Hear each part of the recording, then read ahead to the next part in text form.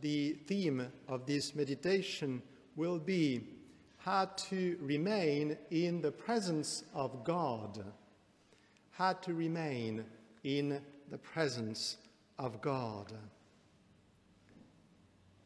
We are here in a Catholic church. God is really, truly, substantially present in the sacred tabernacle with his body, blood, soul, and divinity. We are just after Mass.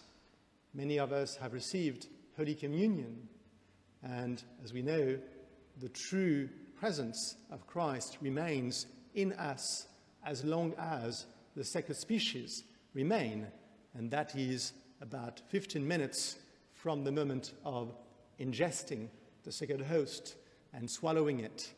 So during these 15 minutes after Holy Communion, we have the real substantial presence of Christ in us.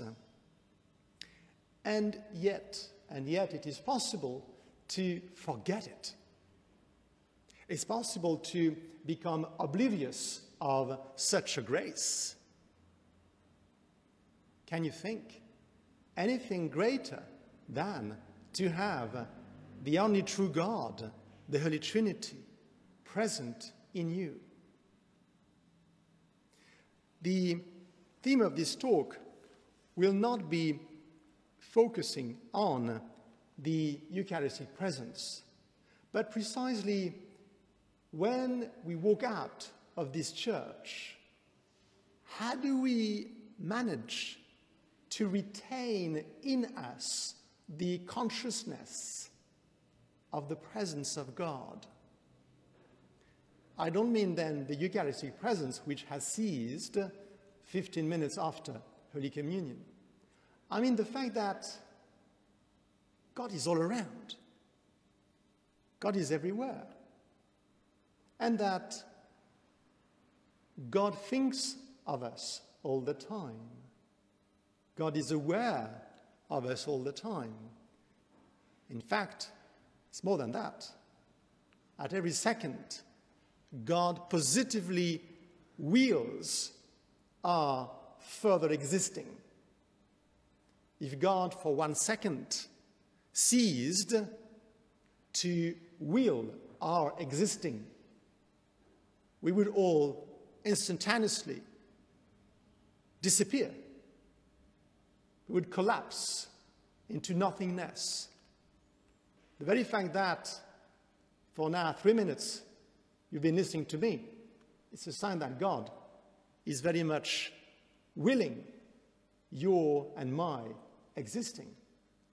Otherwise, we would have ceased.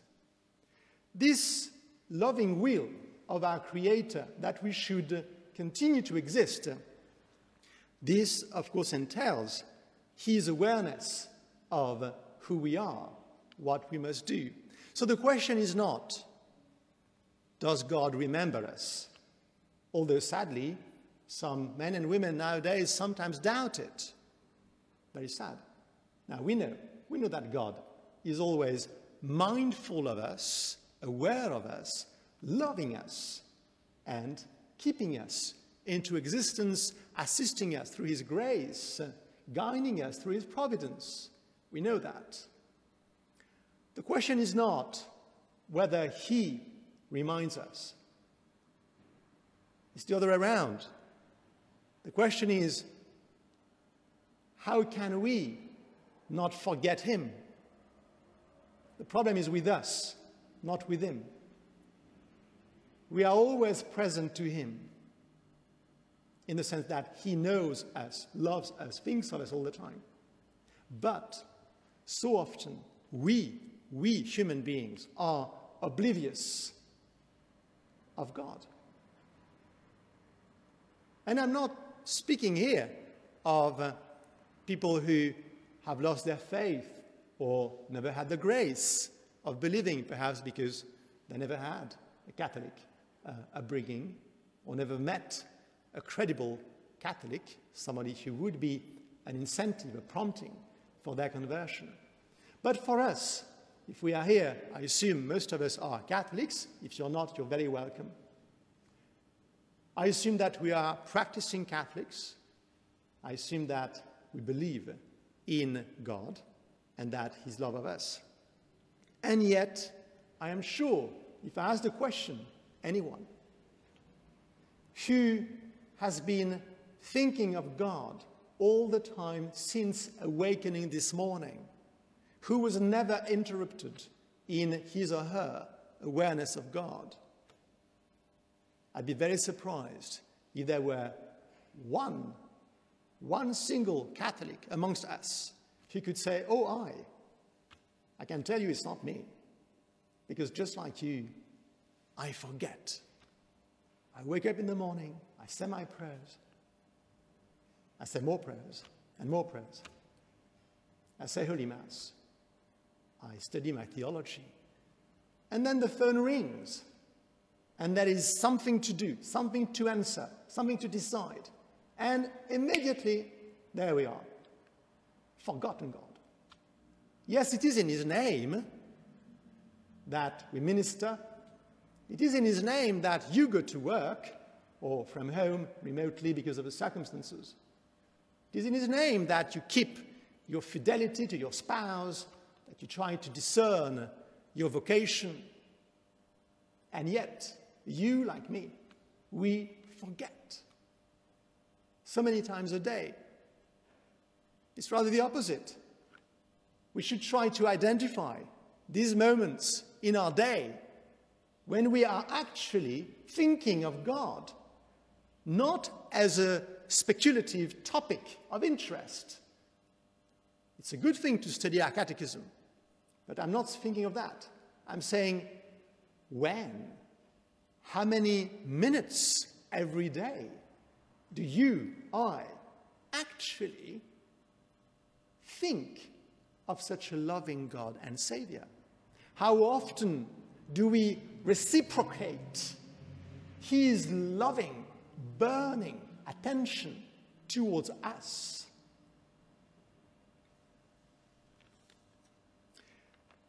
There are times of public prayer, Holy Mass, or the Divine Office, if you ever attend a religious place, Vespers, etc.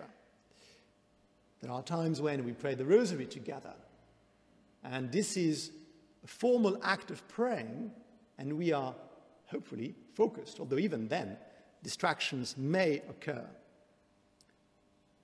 But we need to find ways, with the help of God, to remind in the presence of God, to remain in the presence of God, even outside of these times of formal prayer, either at home or in a church.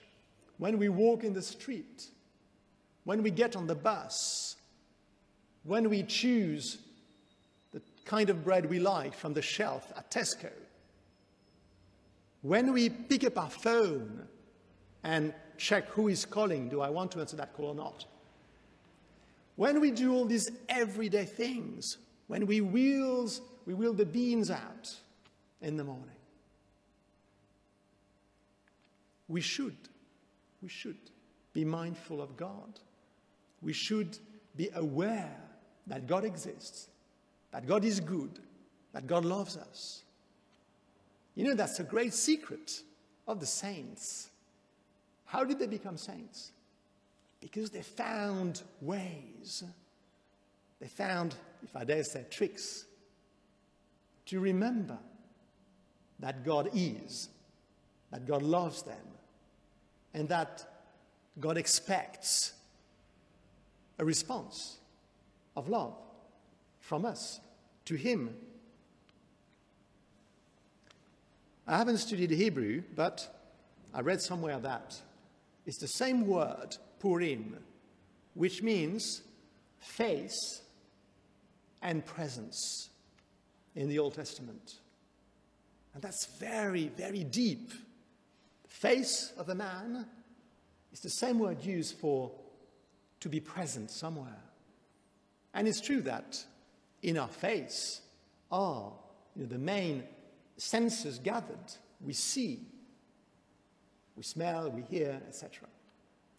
So when we see the face, that is really the utmost way a human being can connect with us, relate to us, and focus his attention on us using, like a radar, the senses, to be attentive to who we are. When you go to the airport or even everywhere now, you have facial recognition. The face is actually, with our fingerprints, the best way to identify us, our singularity. So we want to be in that presence of God, in as much as we want to realize God is turning his face towards us. God wants to be seen by us spiritually while we are on earth, and face to face when we die in state of grace and meet him in heaven. There were, in the Old Testament, when the Hebrew people were wandering for 40 years in the desert, that was in the tent of encounter with God. There was these breads of the presence, very mysterious. No doubt a prefiguration of the Holy Eucharist, the celestial bread where the true presence of God is given us. This is the utmost mode of presence of God in the material creation. So any other kind of presence of God, which we try to become aware of, is lower.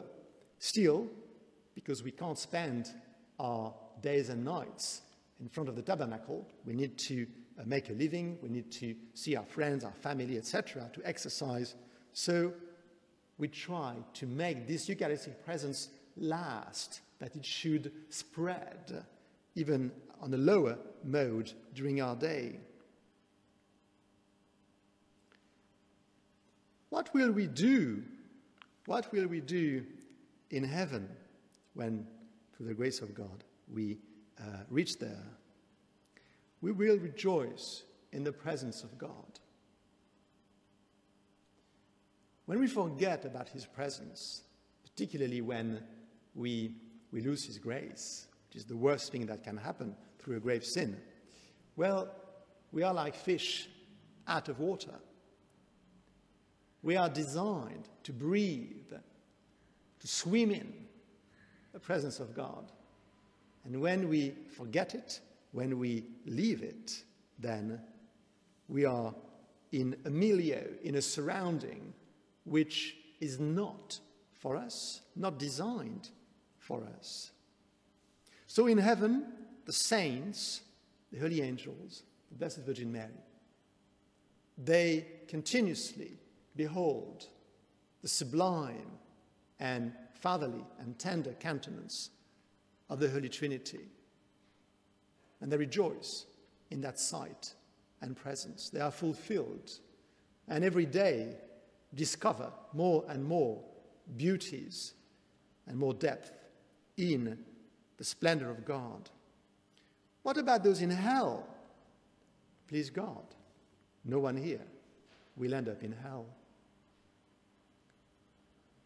But those who are there and those who will end up in hell, because they will have died with a mortal sin unrepentant on their soul. What about the presence of God in hell? Well, God continues to maintain into existence his creatures, including the demons, including the damned. God does not take back the generous gifts he once granted us, starting with the very fact of existing, of being part of a nature, human, angelic. However, because the human creature is designed for fulfillment in the presence of God, the damned suffer most painfully from the absence of God. It's paradoxical, you would say. Well, they hate God. They don't want to be with God. Well, that is their subjective choice, but it doesn't cancel or modify their nature.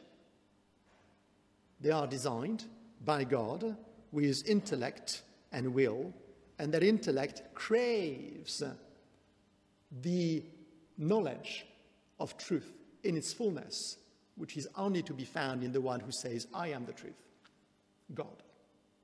Their will, second spiritual organ, also desires the possession of the good, and only God is good supremely, without any mixture of imperfection. And so those in hell, they want that presence of God. They hate it, but they cannot deny that it is their end, and that through their own fault, they have forsaken that blessedness forever. So even in hell, the presence of God is being felt as an excruciating want that will never end.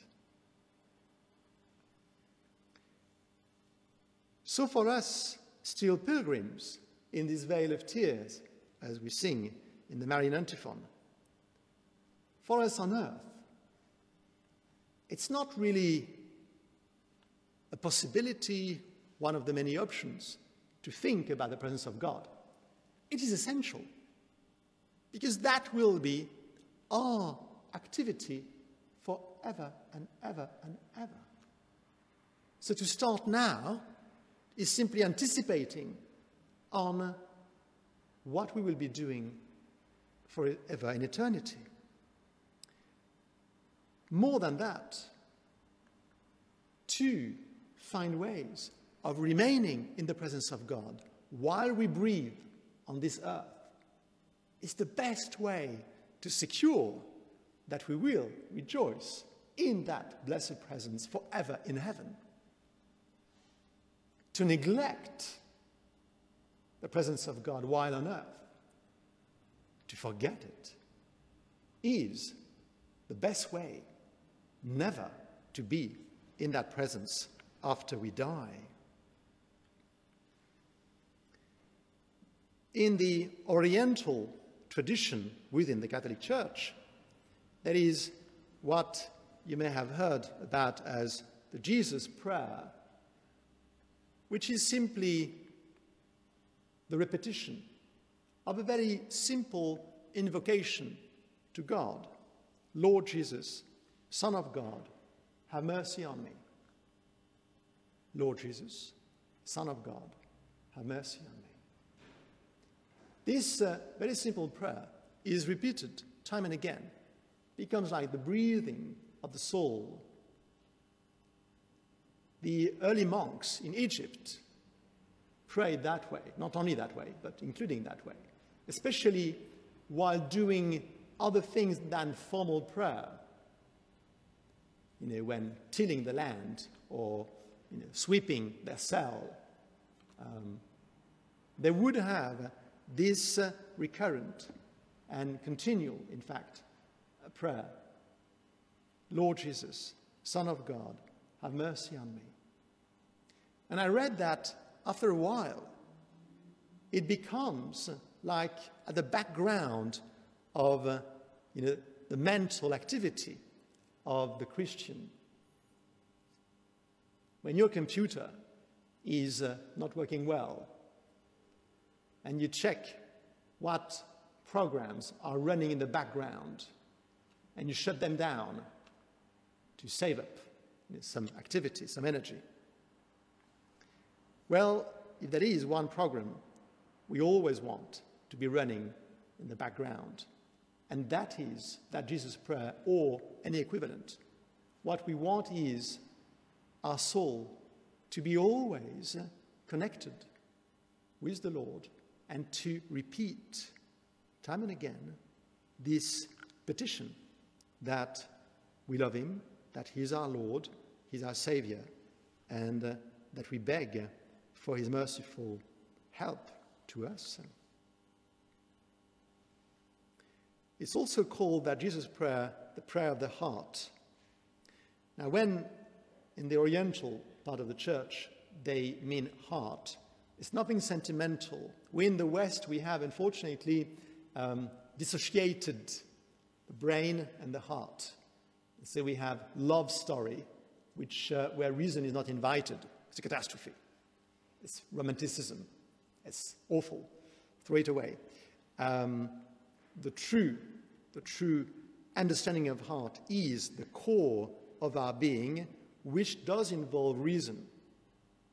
It's the emotions, yes, but very much as ordered according to reason. And so this prayer of the heart is the desire coming from the very center of our person that God should be reminded, should be loved, should be begged, should be worshipped. We need to find tricks to be reminded of the presence of God. Holy Mother Church gave us a major trick. I use on purpose that word, which is a bit very trivial, but just to show you how practical it is. It is the Angelus. The Angelus. What is the Angelus? It is 3 times a day when the day begins around 7 in the morning, at noon, and when the day ends around 7 in the evening. That varies according to countries. It can be 6 or 5 or whatever. It's a formal remembrance of the incarnation and the redemption. It's the whole Christian people turning to God and punctuating the daily activity with that turning to God. You may know this painter called Malleray, and there is a famous painting, might even be a National Gallery if it's not in the Louvre, called The Angelus. And you see a peasant couple standing, it's sunset almost, in a field, big field, and they look at some vegetables which they have been harvesting. So they are reaching the end of their days of work. And they are, well, in fact, if you don't look carefully on the very horizon in the background, you may not notice the tower bell, the steeple of a church. And then you realize, and the title of the painting helps you, that what they are doing, they're actually praying the Angelus. Now, somebody I know in France, if you didn't know that, called that painting the poor potato harvest, because they are looking at their basket, with a lot of not very joyful. And so he imagined that they're just, very sad because there are very few potatoes that day. Okay, well, it's a mistake. They are certainly, whatever the amount of things they have gathered, what they are doing is offering to God their work during that day. And it's all about the hearing. They are listening to the bell from the tower bell about a mile distant, which is ringing the Angelus. And they are reciting it in the field. They're not in the church. They're not in the house. They don't have an icon in front of them. But they found a way to be reminded of the love of God 3 times a day, morning, noon, and evening. It's a good thing that even here in a post-Christian country, we still have church bells, and I think in many places still the Angelus. The shame to us Christians that we don't know what it is. Oh, bells, oh, well, okay. Well, let us think of that, and why not make it a resolution for us to pray the Angelus every day. You can have the prayer itself written in your missal or in your wallet or on your smartphone, and you can pray this. I'm sure there is even an application somewhere called Angelus, and it will ring for you, perhaps with the sound of bells when you are on the bus on your way to work. But a wonderful way, very formal, very traditional, of being prompted to turn back to God, to remember Him. What else? Well, we need to find ways. Why not have a screensaver on your phone which is a holy picture. Many people have that. Why not on your desk once you're back at work after this little episode of COVID? Why not have a holy picture in a frame on your desk so that when you open your computer or whatever, you can look at it and make a little prayer? Some saints had, wearing on the person physical reminders of God. It could be one of these, 1 decade of the rosary rings around a finger with just the 10 little spheres for the Hail Marys. It can be a medal, but then it has to be big and heavy enough so that when you walk, you feel it, touching your chest. That's a reminder. Yeah, when you change posture and the string will stretch and it touches your skin, and that's a reminder. I said, oh, what is here? Oh, that's my miraculous medal. Oh, I must be a Christian then. Right. Good. In case one forgot. The scapular, to that particular purpose, not so efficient because it's so light. So you don't really feel it.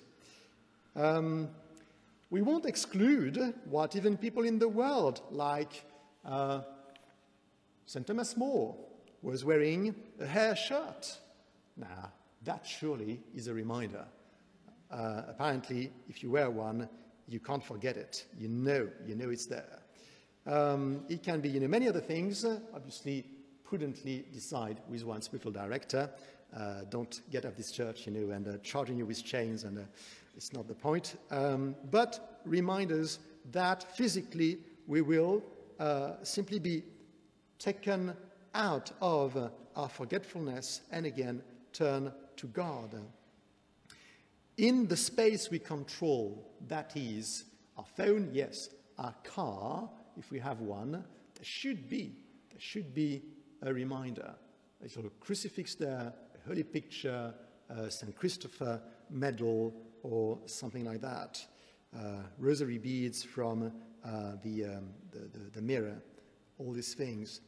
And even more so at home. At home. I mean, there should be in every room a Christian depiction, in every room, including the bathroom. Yeah, there should be. Little crucifix, the size, scale, refinement of it may vary, of course, whatever is fitting, but every room should have it. Stairs, the landing, should be a little something, even if it's just a little picture, with just pinned on the wall. It is just that. Everywhere, wherever we are, in the flat, in the house, there should be such reminders. Even more so, of course, one place should be designed to be the prayer corner, and there might be a little curtain there so that it's not visible all the time, so that we need to draw a curtain and to prepare for it with a nice icon, a statue of Our Lady, etc. In our bedroom as well, there should be such a thing.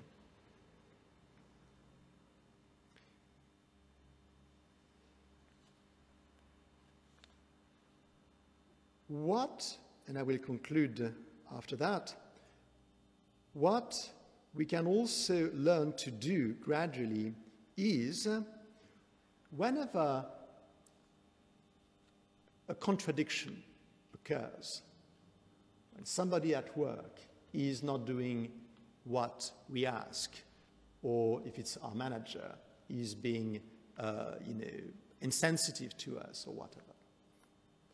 When walking in the street, somebody is rude, or the behavior is quite uncivil.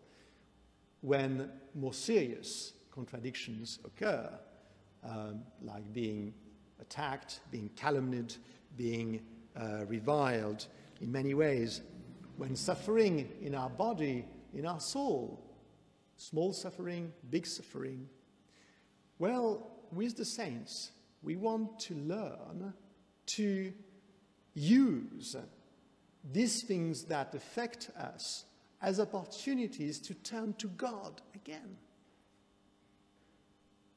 if we allow for the thing to simply crush us, make us angry, etc., or sad, depressed, despaired, it's not going to take us where we belong, that is, to heaven with God.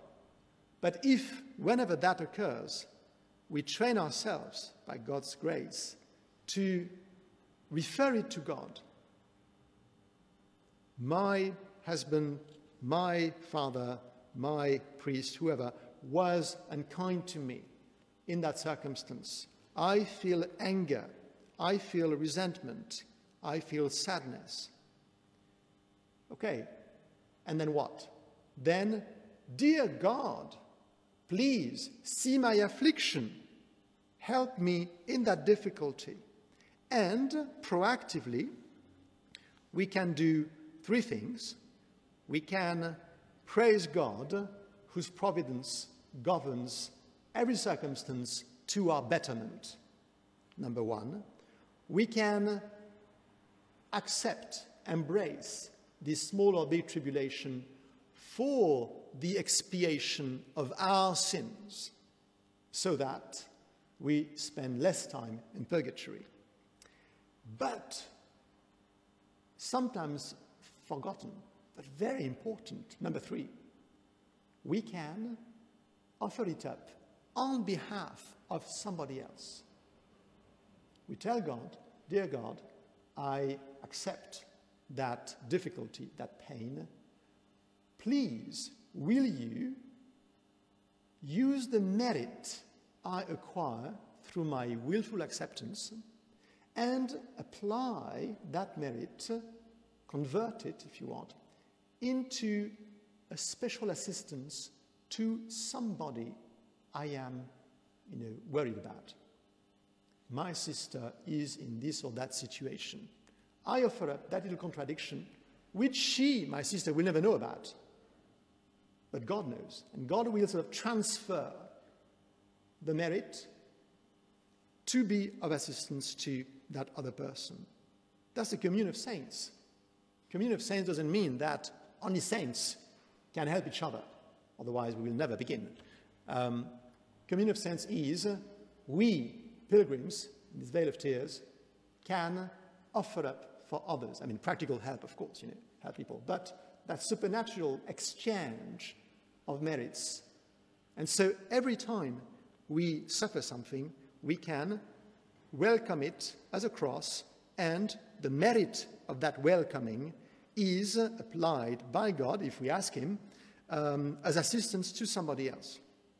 Again, a very, very brotherly, very compassionate, very practical way of being reminded of God.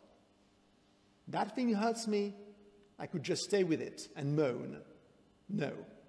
That thing hurts me, thank you, God, I expiate my sins, and please accept the poor merit of my, acceptance of this cross to be of assistance to this or that person.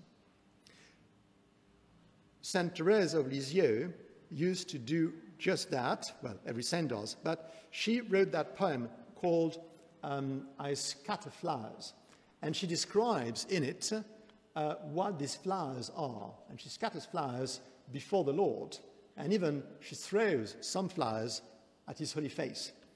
What the flowers are precisely, they are daily specific acceptance of crosses.